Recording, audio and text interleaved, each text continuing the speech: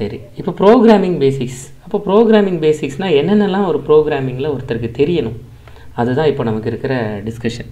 இப்போ என்னென்னலாம் தெரியணும் அப்படின்னா, இப்போ ஏற்கனவே உங்களுக்கு என்னென்னலாம் தெரியும், நார்மல் ஸ்டேட்மெண்ட்ஸ்னால் என்ன அப்படிங்கிறது தெரியும். சரியா? இதோடு சேர்ந்து என்னென்னலாம் படிக்கணும் அப்படின்னா, கண்டிஷனல் ஸ்டேட்மெண்ட்ஸ் படிக்கணும், கண்ட்ரோல் ஃப்ளோ ஸ்டேட்மெண்ட்ஸ் படிக்கணும். இதை படித்து இது மூணும் தெரிஞ்சதுன்னா ப்ரோக்ராமிங்கில் ஸ்ட்ராங்காகிடலாம். ஆனால் ஒரே ஒரு விஷயம், ப்ரோக்ராமிங் அப்படிங்கிறது நான் ரொம்ப ஸ்ட்ரெஸ் பண்ணி சொல்கிறது, சமையல் மாதிரியே ஒரே நாளில் எக்ஸ்பர்ட் ஆனவரும் ஒரே நாளில் அப்படியே சரத்குமார் மாதிரி பெரிய கோடீஸ்வரன் ஆகி கலெக்டர் ஆகி அப்படி ஒரே நாளில் எக்ஸ்பர்ட்டுங்கிறதுக்கு பாசிபிலிட்டியே கிடையாது. அவர் எங்கே படிச்சிருந்தாலும் அது பாசிபிலிட்டி கிடையாது. ஒன்று, இன்ட்ரெஸ்ட் இல்லைன்னா அதுக்கு சரி மணிக்கணக்கான நேரம் கொடுக்குறேன் அப்படின்னு மணிக்கணக்கான நேரத்தை ஆர்வம் இல்லாமல் கொடுத்தீங்கன்னா பாசிபிலிட்டி கிடையாது. இப்போ ப்ரோக்ராமிங் அதே நேரம் எல்லாருக்கும் வரும். யாரெல்லாம் டைம் கொடுக்குறாங்களோ, யாரெல்லாம் ஆர்வமாக இருக்காங்களோ அவங்க எல்லாருக்கும் வரும். ஐடி, நான் ஐடி, நான் டிகிரி முடிக்கலை, அரியர் இருக்குது, நான் பிஎஸ்சி படிச்சிருக்கேன், பிகாம் படிச்சிருக்கேன், எல்லாம் உரத்தில் வச்சுருங்க. எல்லா கம்பெனியும் எல்லா கிராஜுவேட்டையும் வேலைக்கு எடுக்கிறாங்க. எந்த டிபார்ட்மெண்ட் படிச்சிருந்தாலும் ஐடிக்கு வாங்க அப்படின்னு கூப்பிடுறாங்க. அதனால் எல்லாருக்கும் வரும், யாரும் அதில் இது கிடையாது. அதனால் இதை நல்லா ஞாபகம் வச்சுக்கோங்க. டீமாக ட்ரை பண்ணுறதுக்கு முயற்சி பண்ணுங்கள். ஒரு 2-3 பேராக உட்காந்து டெய்லி ஓகேன்னு பார்க்குறதுக்கு ட்ரை பண்ணுங்கள். அப்பப்போ சொல்கிறேன் எப்படி எப்படிலாம் இதை பார்க்கலாம் அப்படிங்கிறது. சரியா? அப்போ ப்ரோக்ராமிங்கை எப்படி புரிஞ்சுக்கலாம், இது வரைக்கும் பார்த்துருக்கிறது இப்போ system.out.println அப்படின்னு நம்ம கொடுக்குறோம்ல, அந்த system.out.println 5+10 அப்படின்னு கொடுத்தீங்கன்னா இதுதான் சிங்கிள் ஸ்டேட்மெண்ட். இப்போ இதுலேயே என்ன பண்ணணும், 2 நம்பரில் எது பெரிய நம்பர்னு கண்டுபிடிக்கணும், 2 நம்பரும் சமமானு கண்டுபிடிக்கணும், 2 நம்பரில் எது சின்ன நம்பர்னு கண்டுபிடிக்கணும். அதை தமிழ்லேயோ இங்கிலீஷ்லேயோ உங்களுக்கு எழுத தெரிஞ்சிருந்ததுன்னா உங்களுக்கு ப்ரோக்ராமிங் தெரியுதுன்னு அர்த்தம். தமிழ்லேயோ இங்கிலீஷ்லேயோ எழுத தெரியலனா முதல்ல அதை பண்ணிட்டீங்கன்னா ப்ரோக்ராமாக மாற்றிடலாம். இப்போ என்ன கேட்குறாங்க, 2 நம்பர் இருக்குது. இன்டீஜர் நம்பர் 1 5 செமிகோலன், ஏதோ 2 நம்பர். Integer number 2 55 semicolon. இது ரெண்டில் எது பெருசு அப்படின்னு கேட்குறாங்க. சரியா? இப்போ நான் தமிழில் எப்படி எழுதுவேன், நம்பர், அதாவது தமிழில் நம்பர் 1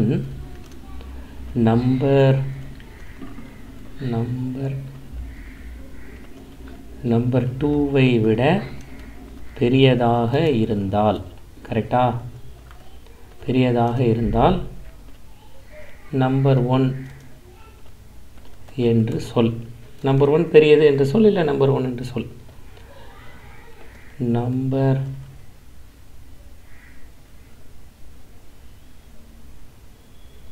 இதுதான் தமிழில் எழுதுறது. நம்பர் 1 நம்பர் 2வை விட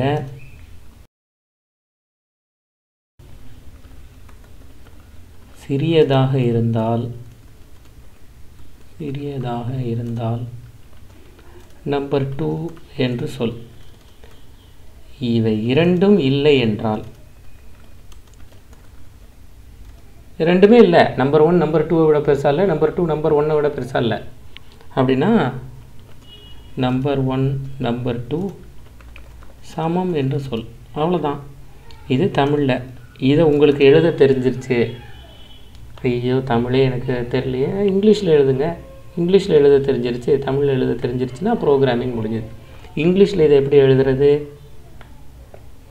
if number 1 is greater than number 2 say number 1. கரெக்டா? அப்படியே if number 2 is greater than number 1 say number 2. If not, இல்லைன்னா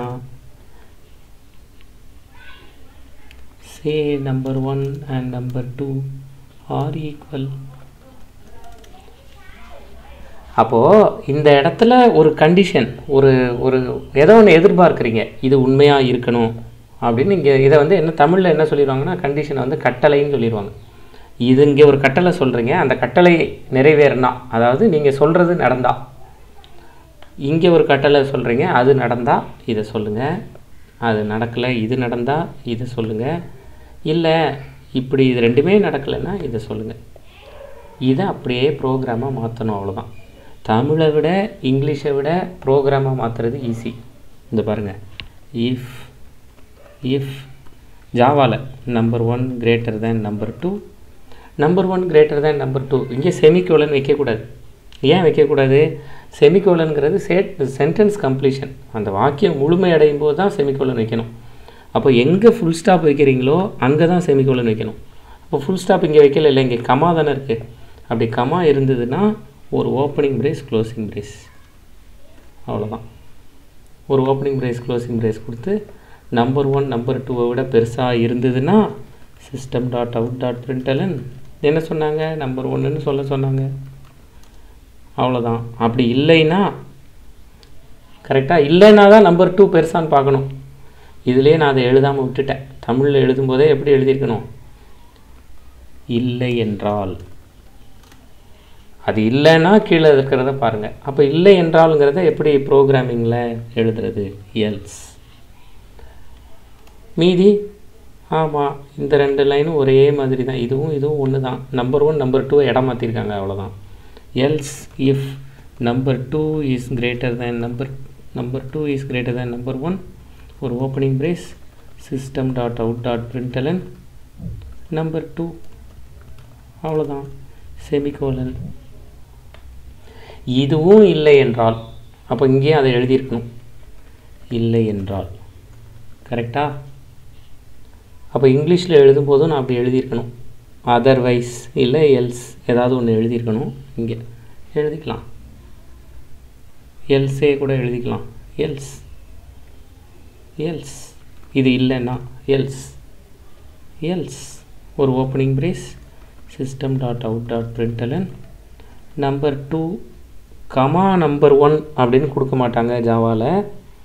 நம்பர் 2 ஒரு ஸ்பேஸ் கொடுக்குறதுக்கு இப்படி ப்ளஸ் கொடுத்துக்கலாம், ப்ளஸ் கொடுத்து ஸ்பேஸ் கொடுத்துக்கலாம். ஏன் அப்படி கொடுக்குறாங்கங்கிறத பின்னாடி சொல்கிறேன். இப்படி கொடுத்துக்கலாம். இப்போ இது வரைக்கும் எழுதியிருக்கிறது யாருக்கு புரியலை, இல்லை இது எனக்கு புரியல அப்படி ஏதாவது இருந்தால் சொல்லுங்கள். 2 நம்பரில் எது பெரிய நம்பர்னு பார்க்குறதுக்கு ப்ரோக்ராம் எழுதியிருக்கோம், அவ்வளோதான்.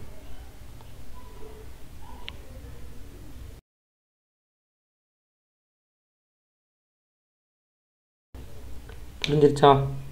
அப்படின்னா இதை போய் ட்ரை பண்ணலாம். இப்போ போயிட்டு உங்களோட எக்லிப்ஸில் போயிட்டு ஏற்கனவே ஒரு பேக்கேஜ் க்ரியேட் பண்ணி வச்சுருக்கீங்க. பேக்கேஜை ரைட் கிளிக் பண்ணுங்கள். பேக்கேஜை ரைட் கிளிக் பண்ணி கிளாஸ் க்ரியேட் பண்ணுவோம். என்ன கற்றுக்கலாம், ப்ரோக்ராமிங் டெமோ அப்படின்னு எழுதுகிறேன்.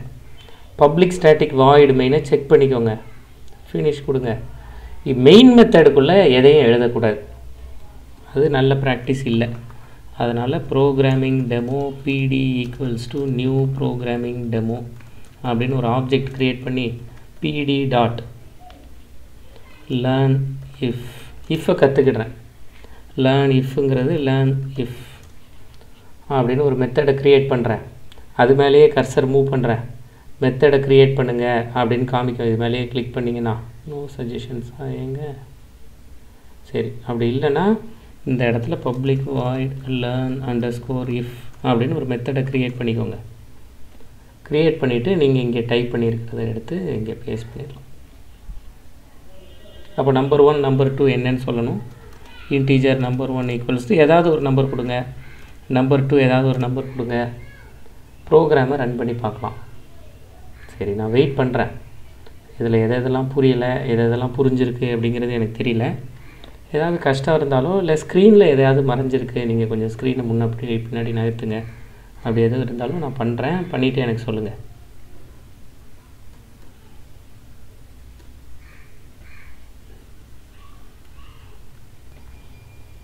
இப்போ இந்த இடத்துல என்ன பண்ணியிருக்கோம்னா நம்பர் 1 ப்ளஸ் ஒரு ஸ்பேஸ் கொடுத்துருக்கோம், ப்ளஸ் கொடுத்துருக்கோம். இந்த ப்ளஸ்ஸை வந்து இப்படி கொடுக்கலாம். இப்படி இந்த டபுள் கோட்ஸில் கொடுக்குறது இடையில கொடுக்குற ஸ்ட்ரிங்.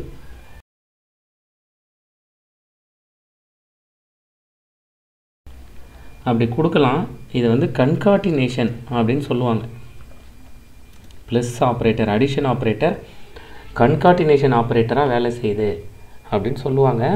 சரியா? எப்படி அந்த கன்கார்டினேஷன் வந்து பக்கத்தில் பிரிண்ட் பண்ணுவோம், அவ்வளோதான். ப்ளஸ் பண்ணி, ஏன்னா நம்பர் 1 ப்ளஸ் நம்பர் 2 கொடுத்திங்கன்னா ரெண்டையும் சேர்த்து ஆட் பண்ணிடும்ல. ஆட் பண்ணாமல் பக்கத்தில் பிரிண்ட் பண்ணுறதுக்கு இந்த மாதிரி நம்ம கொடுத்துக்கலாம். இடையில ஸ்ட்ரிங் வச்சு கொடுத்துக்கலாம். பின்னாடி இதை டீட்டெயிலாக ஸ்ட்ரிங் பற்றி பேசும்போதும் பார்ப்போம். அப்போது ஒரு 2 நம்பர் கொடுத்து பெரிய நம்பர் எதுன்னு கேட்டால் இப்போ நமக்கு கண்டுபிடிக்க தெரிஞ்சிருச்சு. சரி, அப்போது இஃப் எல்ஸ் தெரிஞ்சிருச்சு. இப்போ இதில் தெரிஞ்சிக்க வேண்டிய சின்ன விஷயம்லாம் என்ன அப்படின்னா, இப்போ தமிழில் எழுதுனது தான் இங்கிலீஷில் எழுதணும், இங்கிலீஷில் எழுதுனது தான் ப்ரோக்ராமாக எழுதணும். அப்போ தமிழில் எதை எழுதியிருக்கீங்களோ அதை மட்டும் ப்ரோக்ராமாக மாற்றினா, அதை மட்டும் இங்கிலீஷில் அதை மட்டும் ப்ரோக்ராமாக மாற்றினா போதும். இப்போ பாருங்களேன், தமிழில் என்கிட்ட ஒருத்தர் கேட்குறார், ஒரு 2 பேரோட ஹைட், 2 பேரோட வயசு. சரியா? முதல்ல ஒருத்தரோட வயசு 55 வயசு வச்சுக்கோங்க, இது வயது 1. அடுத்து ஒருத்தரோட வயசு ஏதாவது 60 வயசு வச்சுக்கோங்க. இவங்க 2 பேரில் யார் பெரியவங்க அப்படின்னு கேட்குறாரு. அதாவது வயது 1 வயது 2ஐ விட பெரியதாக இருந்தால், வயது யார் பெரியவங்கன்னா அப்படி இருந்துச்சுன்னா வயது 1ஐ சொல்லுங்கள், வயது 1ஐ சொல்லுங்கள். இல்லை என்றால், கரெக்டா? இல்லை என்றாலே வயது 2ன்னு சொல்லிட முடியாது. ஏன்னா 2 பேரோட வயசும் சமமாக கூட இருக்கலாம். வயது 2 வயது 1ஐ விட பெரியதாக இருந்தால் வயது 2ஐ சொல்லுங்கள், 2 என சொல்லுங்கள், இல்லை 2ஐ சொல்லுங்கள். அப்போ 3வது ஒன்று தேவையா? அதுவும் இல்லைன்னா 2 பேரோட வயசும் சமம்னு சொல்லுங்கன்னு தேவையா? தேவை கிடையாது. ஏன்னா பெரியவங்க யாருன்னு தான் கேட்டாங்க. 2 பேரும் சமமாக இருந்தால் சமம்னு சொல்லலை. அப்போ இதை நான் இங்கிலீஷில் எழுதுறதா இருந்தால் எப்படி எழுதுவேன்? If age 1 is greater than age 2, say age 1, else if age 2 is greater than age 1, say age 2. கரெக்டா? இதை இப்போ ப்ரோக்ராமாக எழுதுனா எப்படி எழுதுவேன்? if age 1 is greater than age 2, system.out.println age 1. Else if age 1 is age 2 is greater than age 1,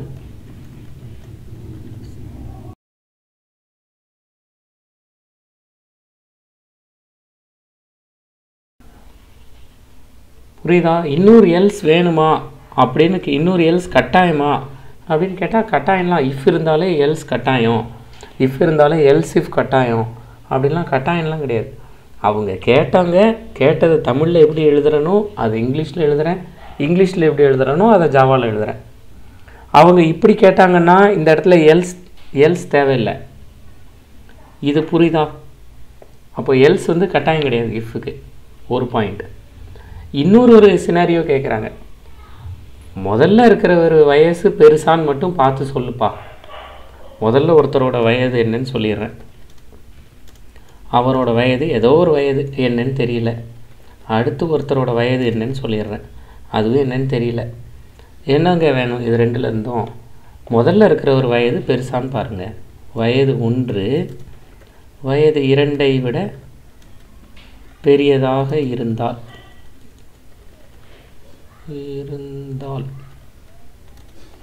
வயது 1 என சொல்லுங்கள். அவ்வளோதான். இல்லைன்னா நான் கேட்கல, அவர் பெரியவரான்னு கேட்டேன், அவ்வளோதான் அப்படின்னு சொல்லலாம்ல. அப்போது அதை நான் எப்படி இங்கிலீஷில் எழுதுவேன்? If age 1 is greater than age 2, see age 1, அதோடு முடிஞ்சு போயிடும். அப்போ இஃப் மட்டும் எழுதலாமா? எழுதலாம். இதை ப்ரோக்ராமாக மாற்றணுன்னா if age 1 is greater than age 2, ஒரு opening brace closing brace, system.out.println age 1, அவ்வளோதான். இஃப் இருந்தாலே எல்ஸ் இஃப் இருக்கணும், இஃப் இருந்தாலே எல்ஸ் இஃப்பும் இருக்கணும், எல்ஸும் இருக்கணும். அப்படி இல்லை இஃப்க்கு கீழேயே எல்ஸ் இருக்கணும் அப்படிலாம் எந்த கட்டாயமும் கிடையாது. அது முழுக்க முழுக்க பிஸ்னஸ். அதாவது பிஸ்னஸ்ங்கிறது என்னது, இந்த பக்கம் கஸ்டமர் இப்படி கேட்குறாருங்க, இது மட்டும்தான் அவர் கேட்குறாருன்னா நீங்கள் இதை மட்டும் எழுதி கொடுத்தா போதும். கஸ்டமர் தமிழில் சொல்லிடுவார், இப்படி இருந்ததுன்னா அப்படின்னு சொல்லிடுவார். அதை நீங்கள் இங்கே ட்ரான்ஸ்லேட் பண்ணுறீங்க. அதே மாதிரி கஸ்டமர் இப்படி சொல்லிட்டாரு அப்படின்னா அதை இப்படி ட்ரான்ஸ்லேட் பண்ணுறீங்க, அவ்வளோதான். அப்போ இஃப் இருந்தால் கண்டிப்பாக எல்ஸ், இஃப் இருந்தால் கண்டிப்பாக எல்ஸ், இல்லை எல்ஸ் இஃப் இருந்தால் கண்டிப்பாக எல்ஸ், இப்படி எந்த கட்டாயமும் கிடையாது. அது ஒரு பாயிண்ட். ஆனால் ஒன்றே ஒன்று, இப்படி தமிழில் எழுதலாமான்னு சொல்லுங்கள். இப்போ இப்படி எழுதிட்டேன், வயது 1, ஏதோ ஒரு வயசு 8 வயசு வச்சுக்குவோம், வயது 2 6 வயசு வச்சுக்குவோம். இல்லை என்றால் வயது 1 வயது 2ஐ விட பெரியது என சொல். இப்படி எழுதலாமா? என்னங்க பேசுகிறீங்க, மீனிங்கே இல்லையே. இல்லை என்றால்னா எது இல்லை என்றால் அப்படிங்கிற பாயிண்ட் வந்துடுதுல்ல. அப்போது கண்டிப்பாக இஃப் இல்லாமல் நேரடியாக எல்ஸ் இஃப்பில் ஆரம்பிக்கக்கூடாது. இஃப் இருந்து அது இல்லைன்னா மட்டும்தான் எல்ஸுக்கு வரணும். இப்போ இது வரைக்கும் சொல்லியிருக்கிறதுல யாருக்காவது கொஸ்டின்ஸ் ஏதாவது இருக்காங்க?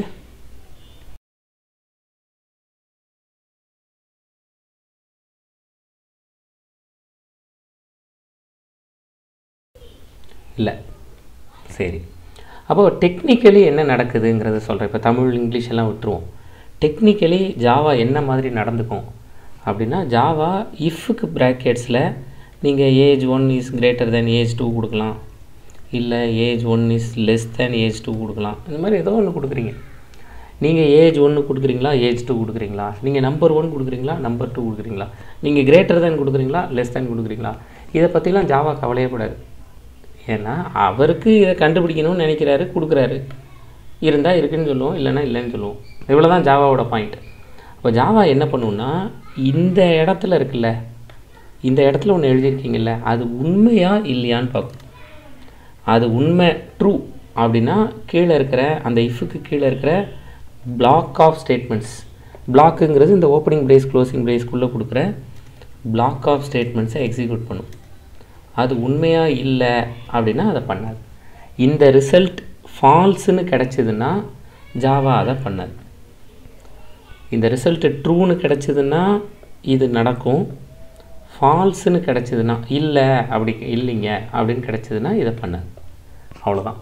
அப்போ இந்த இடத்துல நீங்கள் ஒரு கட்டளை கொடுக்குறீங்க, அந்த கட்டளை உண்மையாக இருந்தால் ஒன்றும், உண்மையாக இல்லைன்னா ஒன்றும் அப்படிங்கிறது தான். அதுக்கு தான் என்ன பேருன்னா கண்டிஷ்னல் ஸ்டேட்மெண்ட்ஸ் அப்படின்னு பேர். Conditional statements. இதுலேயே அடுத்து நெஸ்டட் இஃப் எல்லாம் பார்க்கலாம். நெஸ்டட் இஃப் எல்லாம் இன்னும் நல்லாவே புரியும். 2-3 கண்டிஷன் சேர்த்து பார்க்கலாம். 2-3 கண்டிஷன்னா எப்படி சேர்த்து பார்க்குறது கரெக்டாக? இன்றைக்கி இப்போ பாருங்கள், இன்று அலுவலகம் இல்லை பள்ளிக்கூடம் இப்படி எழுதலாம்ல. இன்று பள்ளிக்கூடம் உண்டு இல்லை பள்ளிக்கூடம் இருந்து, இன்று பள்ளிக்கூடமும் இருந்து, ஸ்கூலும் இருக்குது இன்றைக்கி, இருந்து மழையும் பெய்து கொண்டிருந்தால் குடை எடுத்து செல். ஸ்கூல் உண்டா? இல்லை ஸ்கூலே கிடையாது. அப்போ குடை எடுத்துகிட்டு எங்கே போகிறோம்? எங்கேயும் போகிறதில்ல. ஸ்கூலும் இருக்குது, மழையும் பெய்யுது அப்படின்னா குடை எடுத்துகிட்டு போப்பா அப்படிங்கிறது 2 இங்கே ஒரு இங்கே ஒரு சேர்த்துக்கிறீங்க. பள்ளிக்கூடமும் இருந்து மழையும், அந்த தான் and. If you have school today and it is raining outside and if it is raining, இங்கிலீஷும் தமிழும் தான் கொஞ்சம் ஐயோ ஸ்பெல்லிங் மிஸ்டேக் வந்துருமா அப்படின்னு யோசிக்கிற மாதிரி இருக்கும். if it is raining outside take umbrella. ஜாவாவில் ரொம்ப easy. if school equals to true ஜாவாவில் எழுதணுன்னா, அதாவது ஸ்கூல் ஆமாம், ட்ரூனா உண்மை ஆமாம், and இப்படி எழுதிக்கணும். and raining equals to true. இது ரெண்டுமே இருந்தால் இதுவும் இருந்து இதுவும். அப்போ இங்கே ஒரு இஃப் எழுதணும். ஏன்னா இங்கிலீஷில் இங்கே ஒரு இஃப் எழுதியிருக்கோம், 2 இஃப் எழுதியிருக்கோம். அப்போ இங்கே ஒரு இஃப் எழுதணும். ஜாவாவில் என்ன பண்ணுவாங்கன்னா இந்த ப்ராக்கெட்ஸை ஒரே ப்ராக்கெட்ஸாக இப்படி கொடுத்துருவாங்க.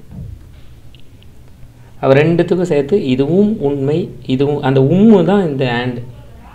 இப்படி இருந்ததுன்னா system.out.println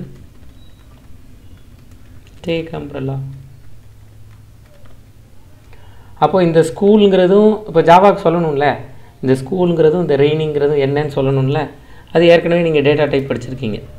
Boolean school equals to true, Boolean raining equals to true. மழை பெஞ்சிட்டு இருந்தா இது ரெண்டில் ஏதாவது ஒன்று நடக்கலைனாலும் கூட தேவையில்லை.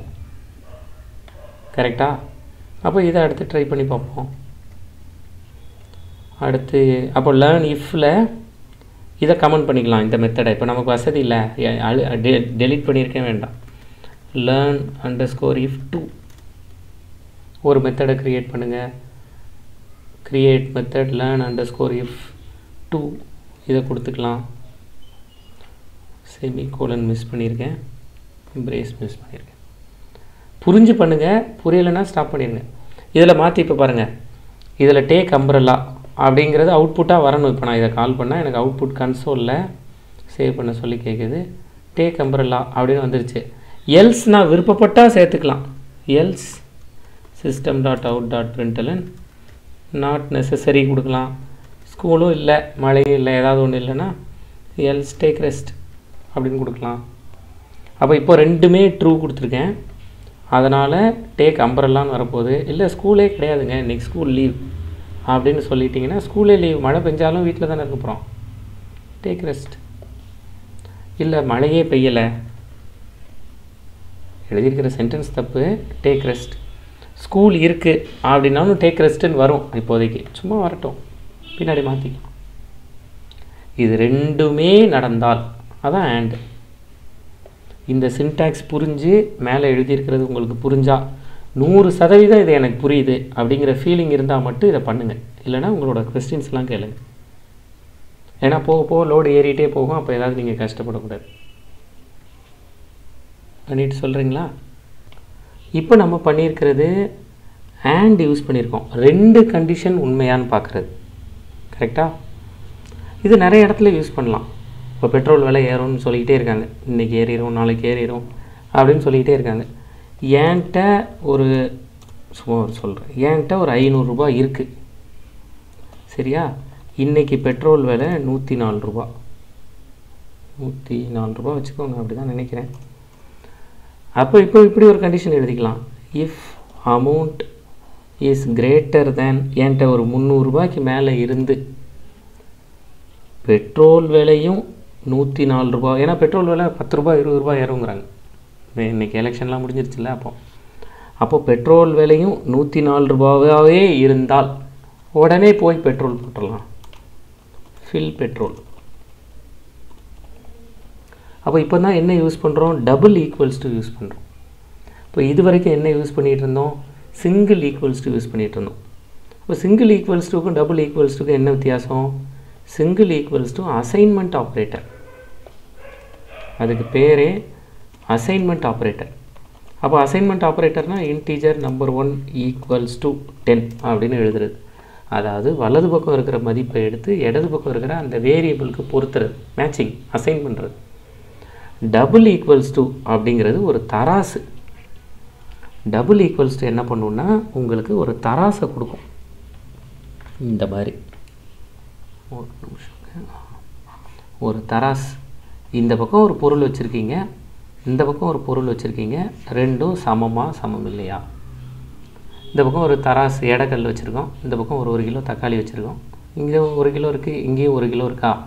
அப்போது சமம். அதுதான் டபுள் ஈக்குவல்ஸ் டு. இந்த பக்கத்துலேருந்து இந்த பக்கம் எடுத்து வைக்கிறது தான் ஈக்குவல்ஸ் டு.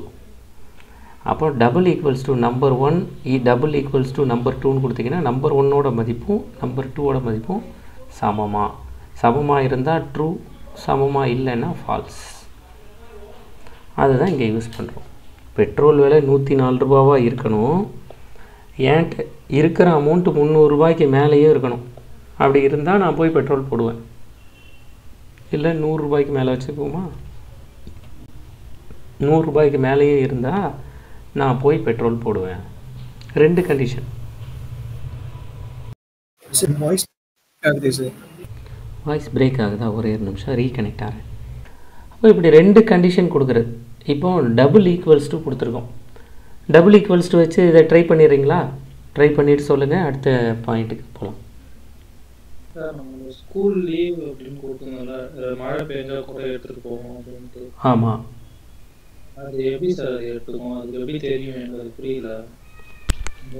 சென்டென்ஸ்லாம் புரியுது, அதுக்கு மழை வரும் ஸ்கூல் லீவ் அப்படின்ற விஷயம் அதுக்கு எப்படி? அது நம்ம எதுவும் கொடுக்கலையே அதை பற்றி. இது புரியுதா? இப்போ சொல்லியிருக்கிற இந்த சென்டென்ஸ் புரியுதா? அது புரியுது சார். அப்போ இதை பண்ணிடுங்க. இதை பண்ணதுக்கப்புறம் அதை டிஸ்கஸ் பண்ணலாம். இதை முடிச்சிருங்க, முடிச்சுட்டு அதை டிஸ்கஸ் பண்ணுவோம். முடிச்சுட்டு சொல்லுங்கள், கண்டிப்பாக அது பேசுவோம்.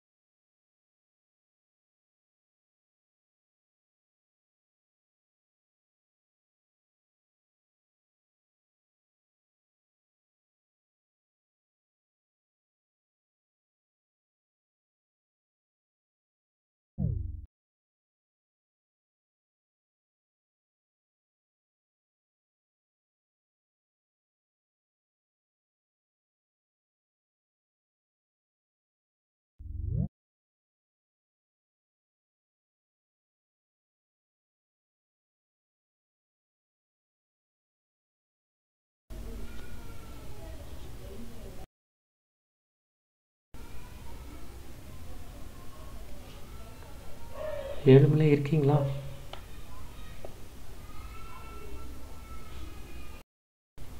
அவர் தானேங்க டவுட் கேட்டிருந்தாரு.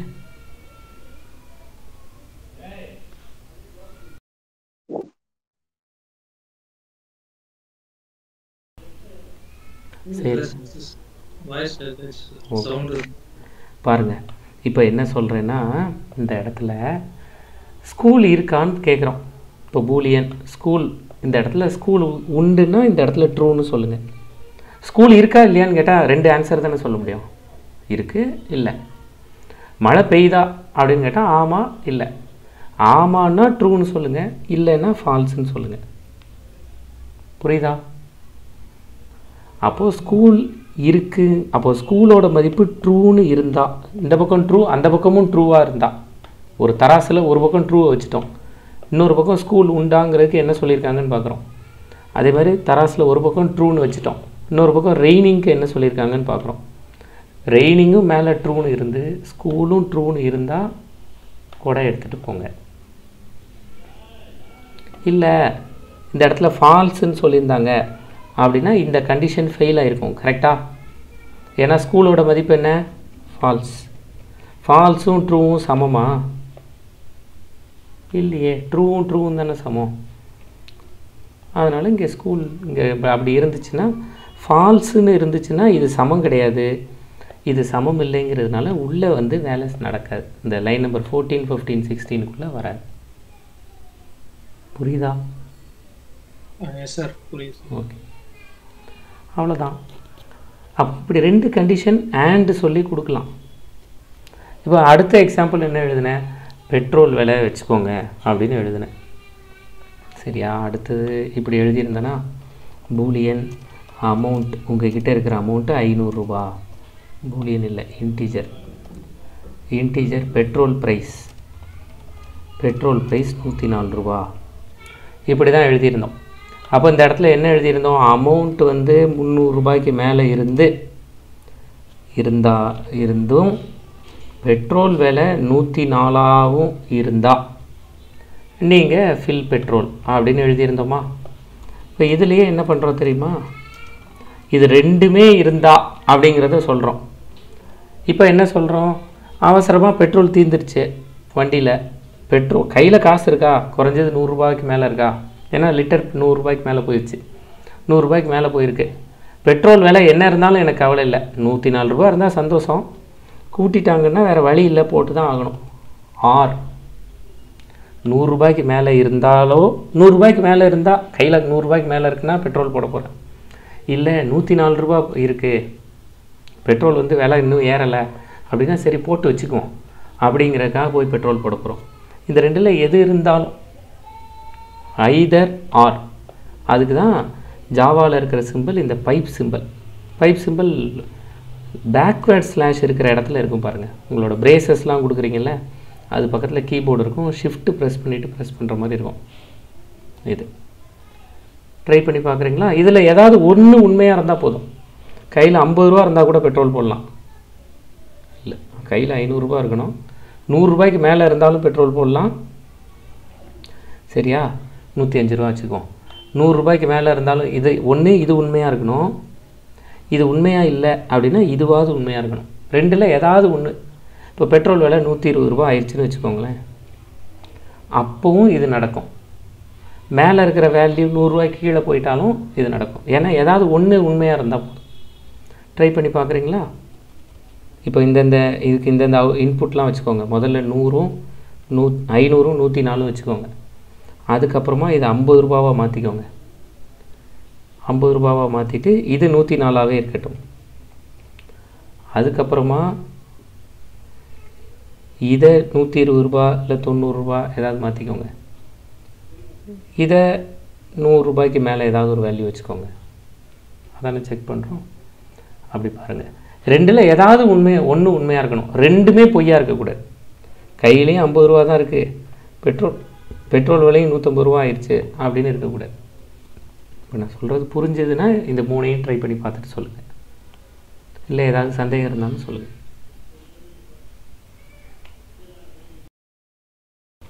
இந்த AND ஆரையே எப்படி எழுதலாம்னா நெஸ்டடாக எழுதலாம். நெஸ்டட்னா ஒன்றுத்துக்குள்ளே ஒன்றா எழுதலாம். கையில் இருக்கிறதும் 100 ரூபாய்க்கு மேலே இருக்கணும்,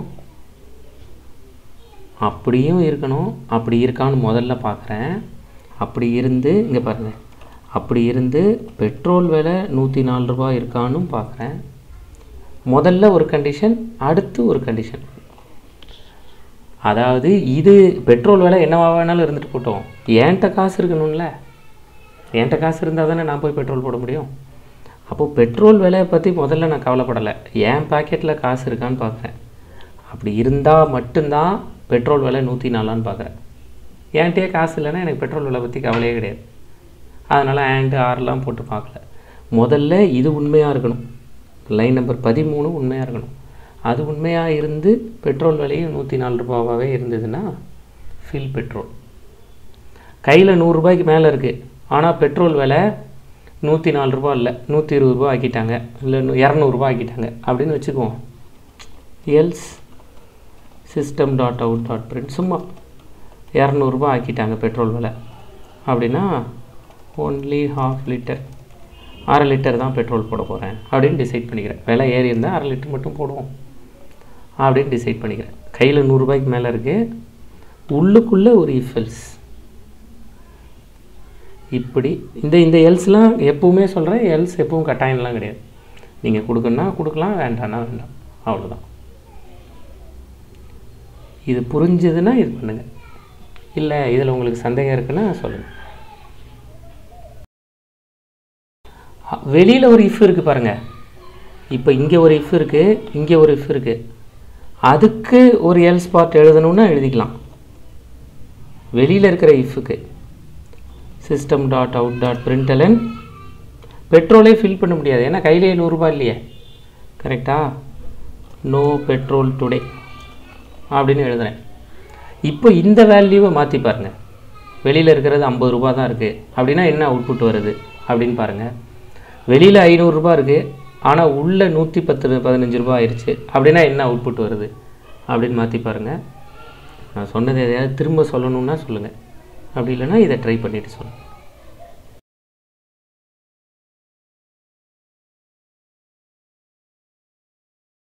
இப்போ இதில் ஒரு டாஸ்க்கு சொல்கிறேன். இப்போ நீங்கள் இன்றைக்கி எனக்கு பண்ணிட்டு வர வேண்டியதெல்லாம் என்னென்ன அப்படிங்கிறத சொல்கிறேன். இன்டர்நெட்டுக்கு போய் இஃப் எல்ஸ் இஃப் எப்படி ஜாவாவில் ஒர்க் ஆகுது, நெஸ்டட் இஃப்னா என்ன, அது எப்படி ஜாவாவில் ஒர்க் ஆகுது, இதெல்லாம் இன்றைக்கி பார்த்துருக்கோம். கரெக்டாக? ஆண்டுனா இது என்ன, இதுக்கெல்லாம் பேர் ஆப்ரேட்டர்ஸ். இது ஆப்ரேட்டர்ஸில் என்ன கேட்டகரிக்கு கீழே வரும், இதெல்லாம் என்ன கேட்டகரிக்கு கீழே வரும். இது தவிர இன்றைக்கி நம்ம பார்த்துருக்கிறது கிரேட்டர் தேன் பார்த்தோம், லெஸ் தேனும் அதே மாதிரி பார்க்கலாம், டபுள் ஈக்குவல்ஸ் டு பார்த்தோம். இந்த ஆப்ரேட்டர்லாம் என்ன கேட்டகரிக்கு கீழே வரும்? ஏன்னா இது எல்லாத்துக்கும் ஒவ்வொரு பேர் வச்சுருப்பாங்க. யூனரி ஆப்ரேட்டர், பைனரி ஆப்ரேட்டர், இந்த மாதிரி ஏதாவது ஒரு பேர் இருக்கிறது. ரிலேஷன் லாஜிக்கலி கீழே ரிலேஷன் இது. கரெக்டு தான். அப்போ அதெல்லாம் என்னென்ன பேரில் வச்சுருக்காங்க சும்மா தியரியாக தெரிஞ்சு வச்சுக்கோங்க.